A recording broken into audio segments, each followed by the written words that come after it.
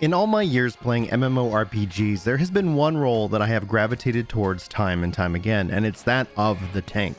Being the line in the sand, keeping my friends alive while we challenge tough enemies and even tougher dungeons. I am the protector of the party, the shield of protection, the defender of the weak, and it's with that in mind that I present to you my ultimate tank guide. Hello everyone and welcome to my channel. My name's Brian if you're new around here, and if you're a returning subscriber for watching this video, you've unlocked the title, The Shield. That's what you get for subscribing, by the way. Free titles to rep in-game and in the real world. So feel free, if this video does earn your sub, let me know in the comments so I can welcome you to the channel, and hopefully you enjoy your new title. In today's video, I'm going to show you my weapons, perks, attributes, and gear, and give you a blueprint for the ultimate tank. Feel free to make any changes to anything that you see here in today's video, and sound off in the comments with your questions and or changes that you've made so we can continue this conversation around tanking in New World. Being that this is a living game, be sure to check the top link in the description for the New World playlist, so that way you can always get caught up on all the most recent news and information around the game. But now it's time to go ahead and go through my build for the ultimate New World tank. So the overall flow of this video is we're going to go through my weapon skills, then we're going to talk about my gear, and then we're going to talk about my attributes. Hopefully this helps answer all your questions, but like I said, if it doesn't, sound off in the comments below. I am rocking pretty much the defender tree here for the ultimate tank build. Picking first the shield rush. This is going to give me that 5-meter knockback of foes, dealing 125% weapon damage, and I've enhanced it twice with improved rush. This is going to give me that additional 10% weaken on the enemies for 4 seconds. Weaken is reducing their damage that they are able to output. And then finally, intimidating rush, it's also going to add a slow effect of 30% to the enemies as well. So basically an awesome ability. Now I do only take one perk from Shield Bash's line. Shield Bash is going to deal 50% weapon damage and stuns foes for 2 seconds. And then this is also taunt gym compatible. We'll talk about our taunt gyms in our gear section here in a second. And then you have Intimidating Bash. Shield Bash causes greatly increased threat and 100% more damage to the buff there. In the Defiant Stance category, I've got basically for Defiant Stance, it's for 8 seconds, you reduce the incoming base damage from attackers by 30%. And this is also taunt gym compatible, thus increasing my threat bonuses. I've upgraded it with the, if my health is above 50%, damage reduction is increased by 20%. And finally, Restoration, gain 15% of my max health when Defiant Stance ends, as a nice little self-cure. I am taking the ultimate defensive formation while blocking, reducing damage to all allies within 2 meters by 30%. So it's a nice little group-wide buff. And then from the perks, I take Sturdy Shield. This is going to grant me an additional 15% physical armor. Elemental Resistance, reduce damage of all magic types by 10%. And then one with the shield. When you block with the shield and all shield skills, you're going to recharge 1%. Then I also have Sturdy Grip. Stamina damage is reduced by 15% when blocking with a melee attack in a shield. I also take Defensive Training. When you block, you gain an additional 10% Fortify for 5 seconds. And then I also finally have High Grip. Stamina damage is reduced by 15% when blocking a ranged attack with the shield. Now from the Swordmaster category, I take Empowered Stab. This is going to be a successful heavy attack, grants me a 30% empower for 5 seconds, increasing my damage. Then I also take Freeing Justice. Successfully hitting it with a heavy attack will cause you to lose 1 debuff. Then I also take Counterattack. When you block an attack, you gain a stack of Empower, granting a 3% damage increase for 5 seconds, and this can actually stack up to 5 times. And then finally, Mobility, move 33% faster when blocking. Then in the Hatchet category, I am taking a split tree decision here, and there's a lot of options. I honestly think when it comes to the Hatchet, you might have a completely different setup, but I wanted to give you this as an option to play around with. So first things first, I take Berserk. Triggers a Berserk mode that increases all attack damage by 20% of the active in Berserk mode. It's going to be active for 12 seconds, and the cooldown will be triggered once Berserk ends. This is also taunt gym compatible, continuing to help bring and build up hate. I have On the Hunt, increased movement speed by 20% while in Berserk mode. I also have Berserking Refresh. When Berserk is active, gain a portion of your health back every 4 seconds for a max of 30% max HP.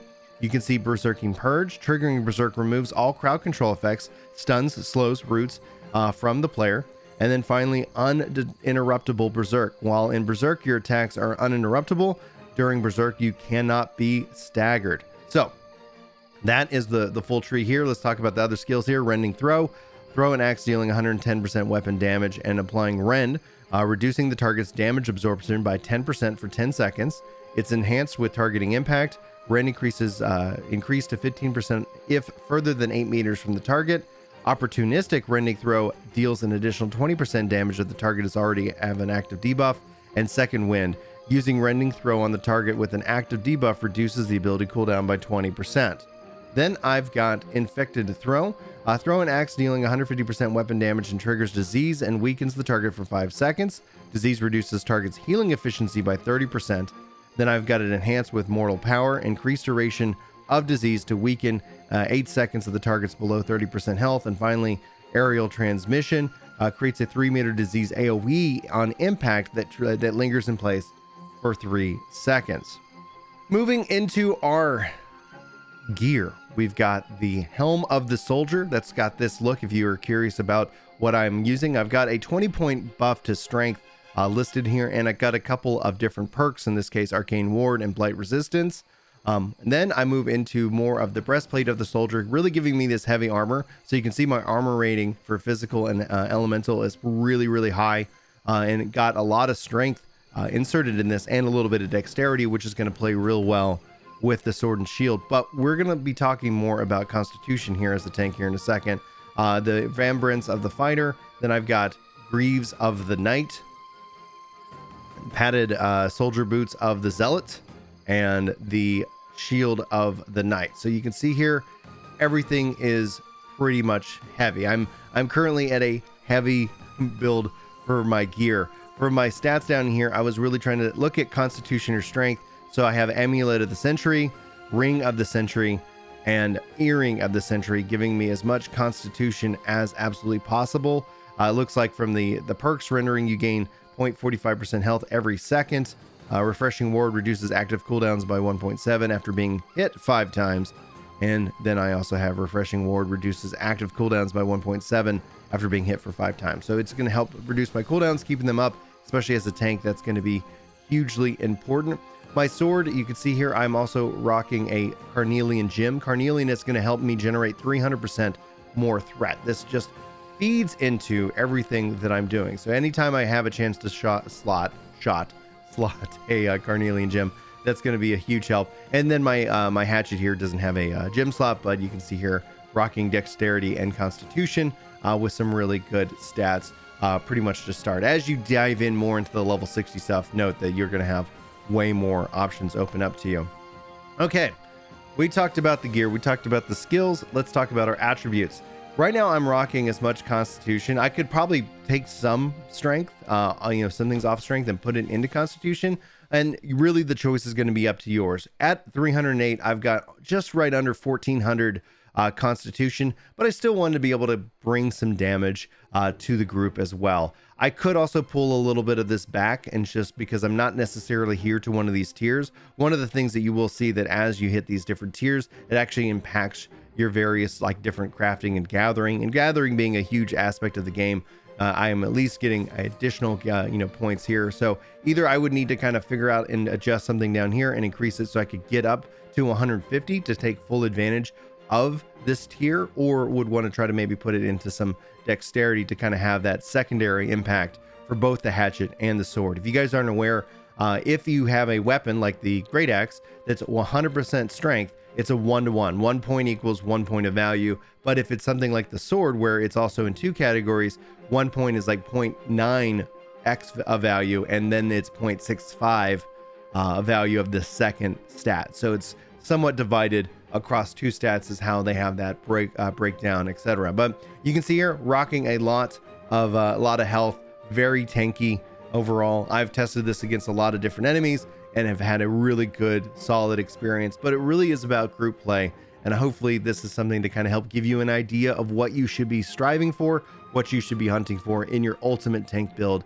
yourself. Guys, thanks so much for watching, for listening, for being here. If you feel like I earned it, hit that subscribe button, that like button, and share this video out. In fact, if you find anything interesting in this video, you can always clip it, as I think YouTube really enjoys that aspect of their new features that they've brought here to the channel. That's it for me, guys. For Ginger Prime, my name's Brian. Thanks for watching. Thanks for listening. Thanks for being awesome. Hopefully you enjoy your new title. Hopefully I'll see you in my next video. But until then, take care. A little off topic, but I just want to say thank you for providing me a friendly, fun, and optimistic community. Baby, coming from an MMO community filled with toxicity, this is an amazing breath of fresh air. Keep it up, baby. Oh, yeah.